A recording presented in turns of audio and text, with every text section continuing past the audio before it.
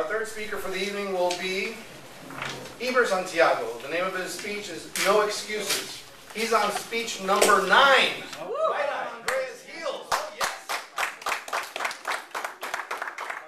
The objectives for his speech is to persuade listeners to adapt to adapt his viewpoint or ideas, to take action, to appeal to the audience's interest.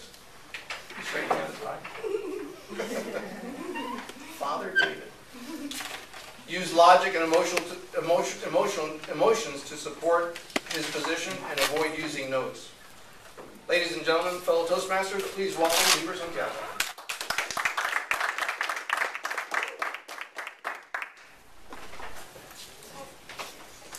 I often hear, reading is boring. Reading is for old people. Reading is overrated. But I'm here to tell you that readers are leaders.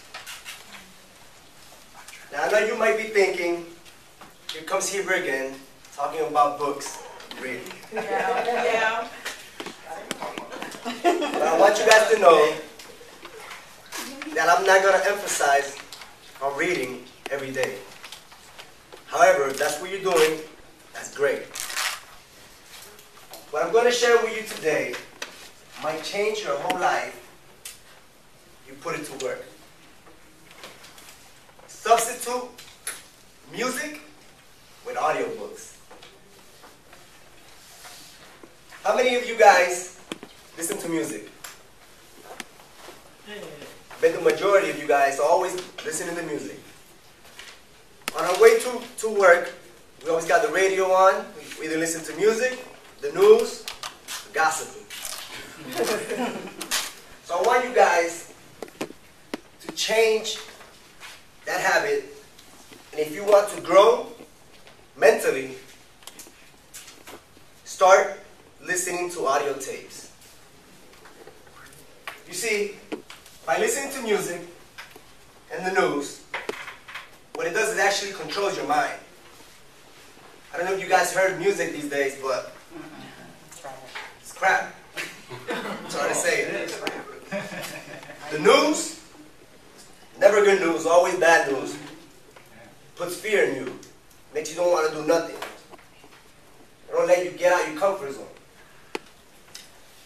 I don't know if you guys seen lately, but today's generation thinks they are wiser and smarter than the past generation.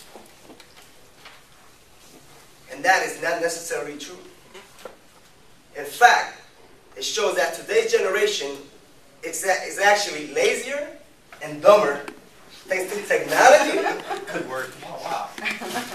Technology and social media, the internet. You see, people don't want to use their mind. People don't want to think for themselves. They let other people think for them. And by doing those things, you don't live life. How many of you guys have Facebook? I don't. I don't either. Too much too many drama. It's funny how high school friends, I bet you guys seen these before, a situation where high school friends 10, 20, 30 years ago still act and talk the same way. Grown adults with kids, with families, they still act and talk the same way. Why? I don't know, I just friend Grew up. They grew up, but they never grew up from here, their mind. You see, after the professors are done with us in school, it's up to you to either keep learning. So how do we grow our minds? How do we grow? How do we feed our minds? There's two ways. The people you associate with, or the books you read. Now, I'm not saying go read a Harry Potter book and everything is going to change. Have you guys ever heard you are what you eat? Yes. If you eat junk, you're eventually going to look junk. But if you eat healthy, eventually it's going to show. Same thing with your mind. Whatever you put in, it comes out. The books I want to talk about today are self-help books. books on psychology, books on finance, books on relationship, books on leadership, books on eating healthier. Topics that school never bothered to teach us. I want you guys to start reading or hearing these books. LibriVox, it's a free application, and it has hundreds of books for free. LibriVox. YouTube, my favorite, has hundreds of free books. Books such as A Man Think, Rich Dad Poor Dad, The Magic of Thinking Big, The Total Money Makeover by Dave Ramsey, a financial book that can help you get out of debt and live freely. These books can change everything, to relationship, to financially, to leadership. Have you guys noticed when you walk around, you see people with their heads down, they're scared to say hi. You know, you see them, they're like, should I say hi? No. These books gives you courage and it shows you how to be a better person, how to get in the elevator and say, hey, how you doing? People, they stay in shock because they don't teach you that in school. It's common sense. It's just being friendlier. You don't know what relationship you can build with people. It's all about a relationship. Either a good relationship or a bad relationship. Everything is about relationship. Now, every morning when I wake up, I hear something motivational, positive. Every day. Why every day? Because can you just eat breakfast one day and expect to be full the whole day? Same thing with your mind. You have to treat it the same way. You gotta feed it.